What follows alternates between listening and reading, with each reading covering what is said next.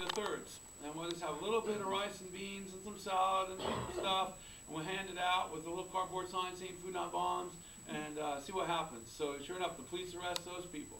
Well, we saved a little bit more food, and we can't bring that out, and then we serve that with another little sign. The cops arrest those people.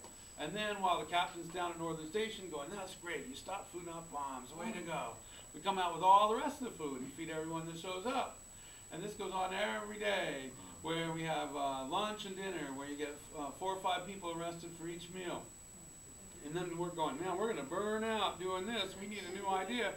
So we come up with this idea called risk arrest 1 day a month with food not bombs.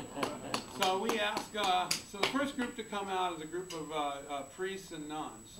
And they arrest the priests and the nuns. And they pat down the nuns to make sure they don't have guns, because nuns with guns is really bad. And then they arrest the teachers union, and they arrest the student groups, and other peace groups get arrested. And then this group comes and they have this banner, and it says it says National Lawyers Guild. And the cops look at that banner and they're like, oh, that does not look right. This is very good. So this is about the time you start cutting up an onion. So anyway, while the cops look at that and they say, well, okay, we'll just arrest a couple of people eating and we'll get right out of here. So that's what they do. And so this goes on and on and on. Then on October, if you were alive in Santa Cruz County on the 17th of October, you remember that day. So the electricity and the gas go out in our kitchen. And it turns out it goes off everywhere, even here. And because there's Loma Prieta earthquake and the World Series earthquake. So we go, wow, we can't keep cooking, so why don't we get the stoves from the Tent City protests, from the occupation. We'll go down, finish cooking everything at City Hall. There'll probably be, cops will be very busy with this earthquake.